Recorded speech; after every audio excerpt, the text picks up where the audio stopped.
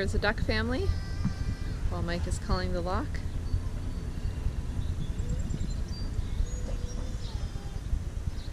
We are headed into lock 2, so our second lock, and it's actually the start of a series of 5 locks that take us up about 35 feet each one, and it takes an hour and a half to go through all 5. So if we can get in on this one, it's going to be a busy run through this morning. So that will be an interesting set of 5 locks, and really what it's doing is taking us up to the Mohawk River.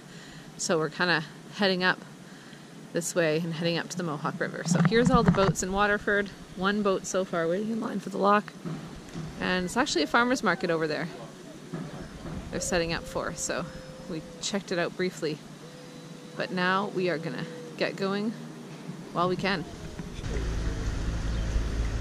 Lock E2, Waterford, New York. Welcome, it says. Locking procedures, entering, reducing speed, mooring lines required, fenders required. Exiting after gates open, cast off, exit slowly. See, here's somebody at the gate. There's somebody up here. Okay, we are in lock number 2.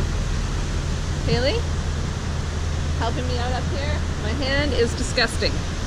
Just gonna say. I thought this was a cable I could tie a rope to, but apparently it's not. I just have to grab onto this nasty thing. I would advise anybody coming to this to bring gloves. That is my Erie Canal advice. Bring gloves that you don't care about after. Mike says his boat gloves, if you use them for anchoring and this kind of thing, get all nasty, which is not surprising because my hand is disgusting. So here we are, one other boat, just the 2 of us, getting ready to make the 5 locks this morning. Okay, we've left this lock behind. Their doors are closing, and now we are in canal country. Look at this little side area here. So yeah, this is an interesting place to live, eh? Yeah, look at this, right along the water here.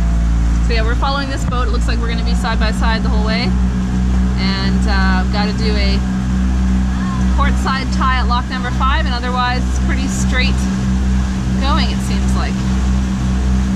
But yes, here we are. This now be a little more careful on our angle in lock 5 because of that mast. Yes, exactly. So you don't want to be bumping that against anything. Exactly, I agree. But yes, this definitely feels a lot more like a canal now, eh? Yes. Oh wow, the other lock is right up ahead. Yeah. Doesn't take much. Okie dokie.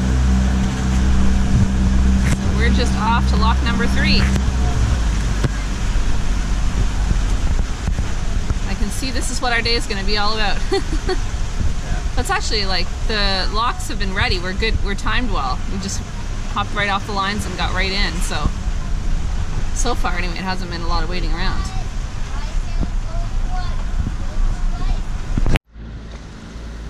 We are entering lock 3. Looks like it's the same setup as before. So I'll get ready to tie up.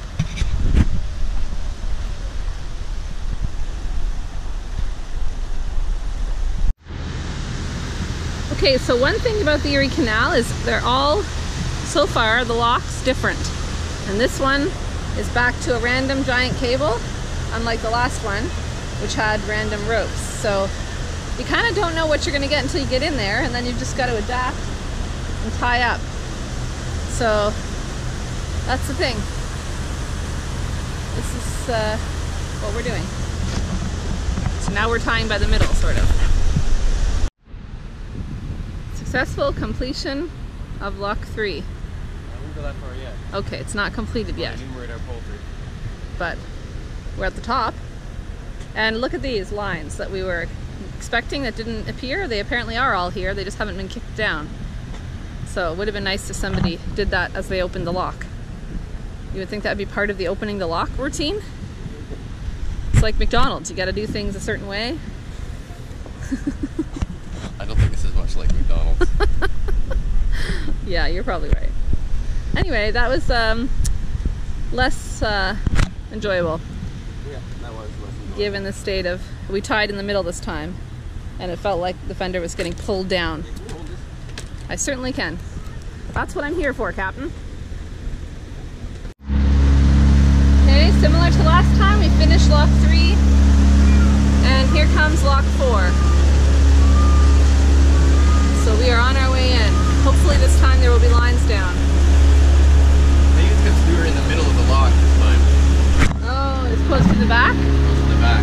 Maybe we should stay at the back. I think we're probably surprised. Yeah, we didn't like how... The guy at the front wasn't having to push off like that. Yeah, we had to push off like crazy from the wall because it was kind of pulling us down on the fender or something. It was not nice. Anyway, we're going to try this one. Do a little better. You can see we are up quite a distance from over there. And right through here we have another large lock, lock number 5, that we're headed toward. So we are raising ourselves up in the air. Okay, that's the 5th lock, which is the 4th we've done today, and we have one last lock today to do. Well, of this stretch, this flight. Look at the water coming out over there. All right, good to go. Here's what we just did. Lock E6. And we have another lock in 11 miles almost. It's a nice park here, but it's not for us. Obviously, there's nowhere to stop. So,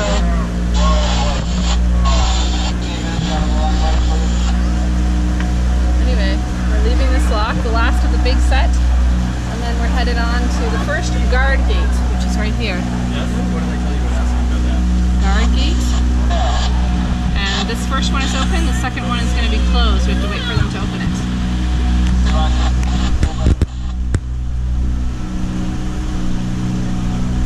We have 10 miles to go, 2 guard gates, who knows what else.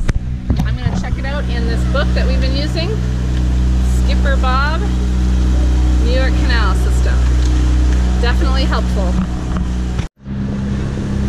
So this is what it looks like when we come up from that lock. Very different. We are just at the edge of the Mohawk River, right? Yeah. And got a captain here, got some Lego playing fighting kids in there. And yeah, we got quite a while to go and we have a nice stretch.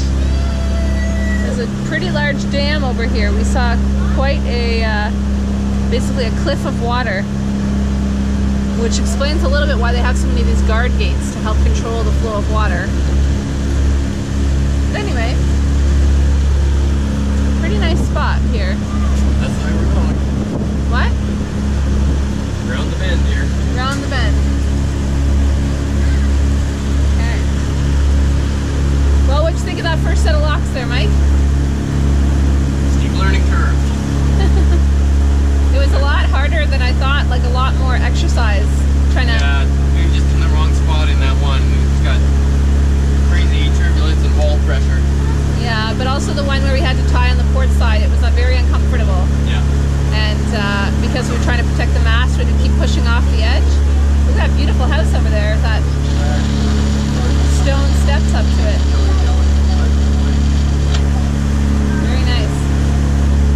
Anyway, yeah, there were 2 kayaks going through the locks behind us. Yeah, the guy just announced kayaks going through the locks. There are no dilly-dally. There's no dilly-dallying inside the flights. What does that mean? Well, I mean, you can't like paddle around in between the locks. You gotta go straight from lock to lock, right? Because everyone's waiting. Oh yeah, that's true. I just can't, I don't know why they wouldn't just get off the kayak and walk it through the lock. Would you? I You definitely... can just hold a rope. Well, I guess the truth is that It's pretty easy to hold a kayak. it's, I wouldn't want to be in there with a whole bunch of other boats though. You just cut across. Michael, you want to go through that swamp with your boat? No. The answer is no. Anyway, I am like very hot and that was a little bit unexpected. But I think that's the only time we have to do 5 in a row like that, right? For now. It wouldn't be quite as exhausting if it was just one. That went well. Yeah. We are officially in the Erie Canal proper and going. Don't be rude in there. let's share and play properly, everybody.